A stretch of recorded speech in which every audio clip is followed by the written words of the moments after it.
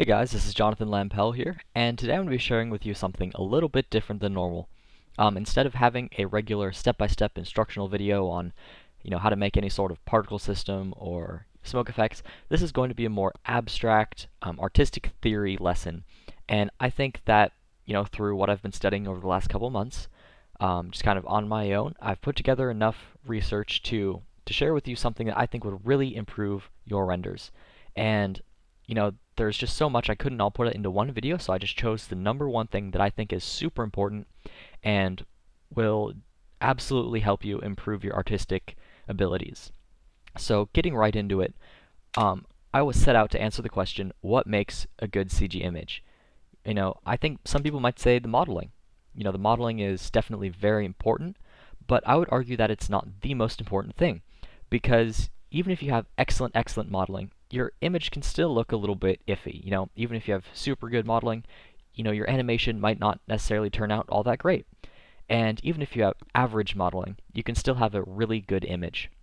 It might not be perfect, it might not be, excellent, but it'll still look good enough for people to kind of do a double take and say, wow, that looks nice.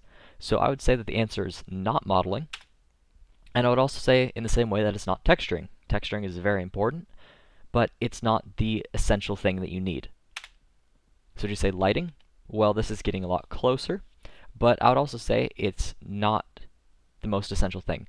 It's definitely a really good part of the process, and you need to focus on lighting. A lot of people overlook lighting as their, kind of last step before rendering, or even before texturing. It depends on how you do your workflow. But I would say that it's not the most important thing, although it is a lot closer. Some people might say realism, and I would also disagree, because realism can have its place, and if you have a really realistic image, that definitely shows that you have some talent. But just because it's realistic doesn't mean it's interesting. Even if you have it looking exactly like a photograph, some photographs just don't look that good. So while realism is very cool, it doesn't necessarily make your image good. So I will pass on realism, and some people also might say creativity. Now this is very close to what I'm thinking of, but it's still not quite right. Creativity is just kind of a means to an end, and I'll talk a little bit more about creativity at the end, and you'll see what I'm talking about. So I would say that the most important thing is composition. Now before I tell you the number one tip that I've found through my research and through just kind of studying, I'm going to explain composition for you so that you know what I'm talking about when I get there. Otherwise, it'll be a little bit confusing. So, first off, what is composition? Well, composition, according to the all-knowing Wikipedia, is the arrangement of visual elements in a work of art. So, this includes your subject placement, your camera angle, your contrast, all those different things, where it's not necessarily your objects in your scene, but it's how they work together to create a final image.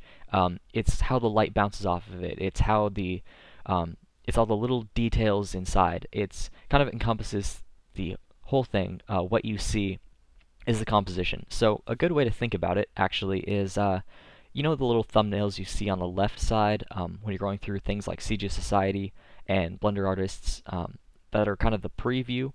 That's basically what the composition is. It's how your scene is set up. When you see the little tiny thumbnail, you can see what the scene basically is. You don't see all the details, but you see the overall shapes of the scene. So I think that's a good explanation of what composition is. And you might ask, why is it so important? Well, actually, studying composition is essentially studying what makes a picture visually interesting. So the more you learn about composition, the more your work will attract attention. Because basically, the goal of composition is to make your work look better. Is you're basically studying what makes my work look good and how can I get there. And I think that's absolutely essential for any kind of artist, whether you're a modeling artist, texturing artists, rendering artist, even with compositing artists. It doesn't matter what you are, you still need to know the basics of composition, in my opinion, in order to improve your work. So, you might get better at the technical skills, but it comes a level where you definitely need to know about the artistic side or the composition of your image before it'll, get past that extra brick wall, if you will. So the first step to having a better composition is just to find out more about it, and honestly, I don't have time to go over it right now, but here's some resources that you can go to. So basically just get an understanding of what composition is and the different kinds of rules and hints that it gives you to making a better image. So I would suggest going to controlpaint.com, definitely one of the best resources I've seen, where he goes over all sorts of different things like visual weight, contrast, and things that are absolutely essential to making better artwork. So definitely check out his videos. I'll link to them in the description below, and definitely check them out. Second, photography books and articles. The more you read about photography or even other types of art, the more you will learn about your own type of art that you're dealing with. So honestly, like, I was looking into color theory, something else that I've been researching, and I was taken to all sorts of different things on like interior design and things like that. So those, honestly, my CG artwork doesn't have anything to do with interior design, but by learning about it, I now can apply those to my trade. So I definitely say that expanding your kind of artistic horizons will absolutely help you in the long run. So the second step is to take what you've learned and apply that to your own work.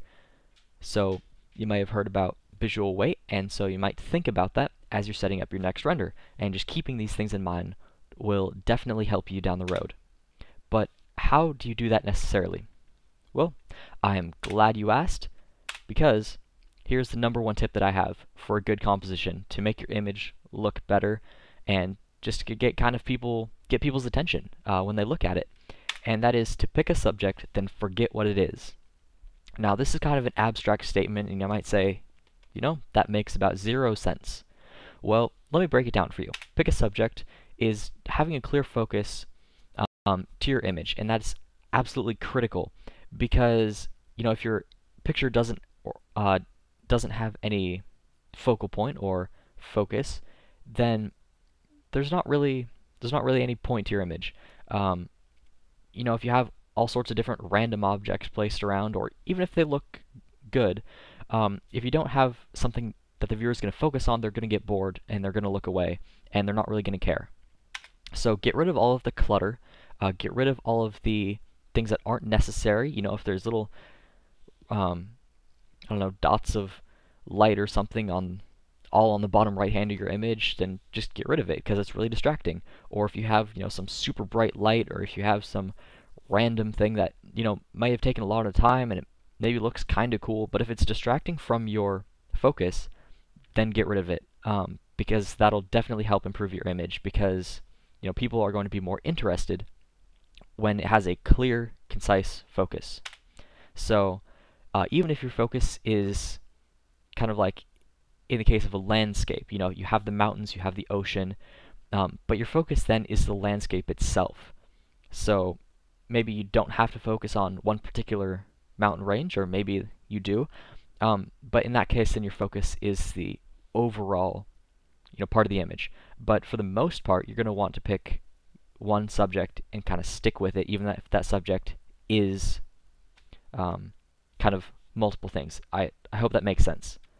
So if you don't have a subject, there's not really any point to your image, and while it might show some very cool technical skills, then,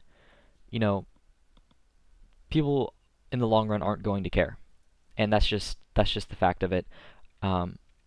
And the second part of this, forget what it is treat it as if it's abstract. Now, this is something that has definitely helped me improve my renders for sure. Where, say I'm making an office chair, and my goal is to, I'm going to make an office chair. And I go about modeling it, I go about texturing it, I go about, sculpting it, adding in detail, adding bump maps, rendering it, lighting it, whatever. But if my goal is simply to make an office chair, then it's going to be very boring, because everybody knows what an office chair looks like. Nobody's going to care. Even if it, it might be realistic or whatever, and people might say, wow, that's realistic. It's not really going to have any point to it. So by treating it as if it's abstract, you're using composition and concepts of design instead of the subject to portray the story that you want to tell.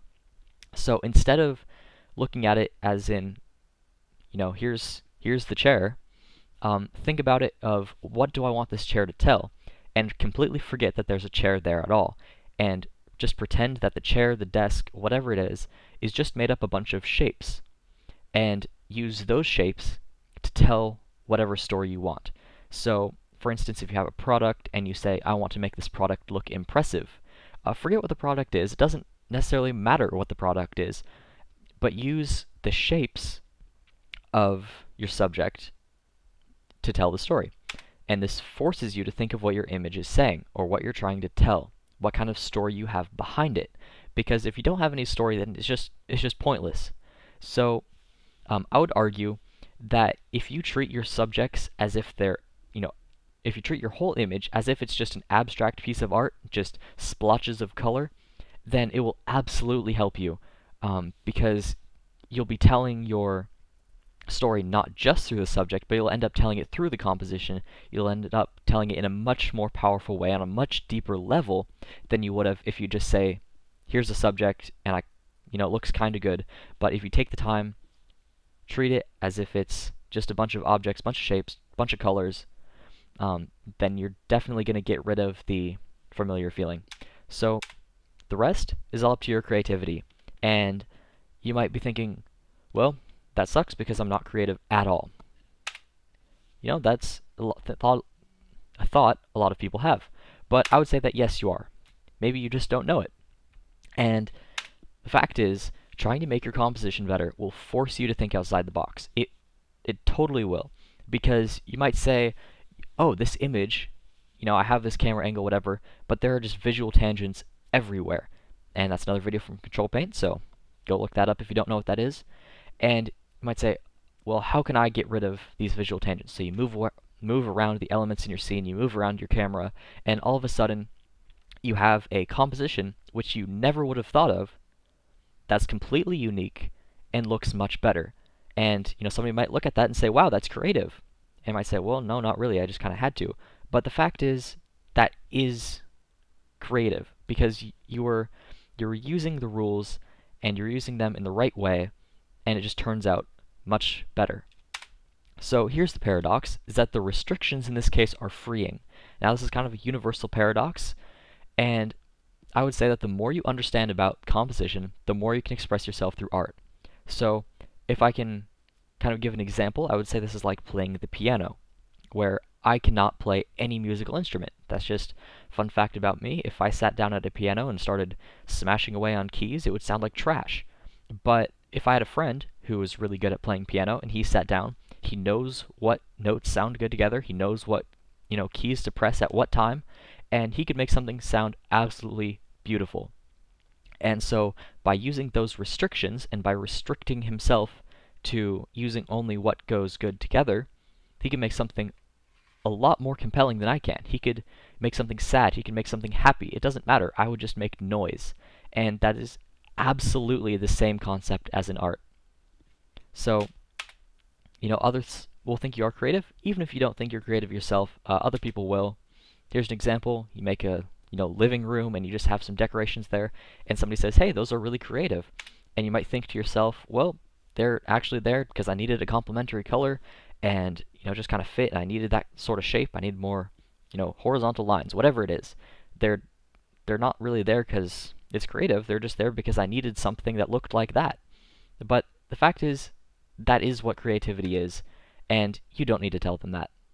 So thanks for watching. I hope you learned something. I would definitely like to see you improve. This has definitely been helping me improve, and I've been studying a lot of composition, color theory, and overall just how to make a better image. So if you're interested in this topic, if you also want to learn how to make better renders, how to make better animations, let me know, because I'm thinking about doing more, maybe not necessarily videos, but maybe like an ebook or something, just describing how to make compelling or good-looking or attractive images. So if you're interested, definitely let me know, and I will think about it. So again, thanks for watching. Have a great day.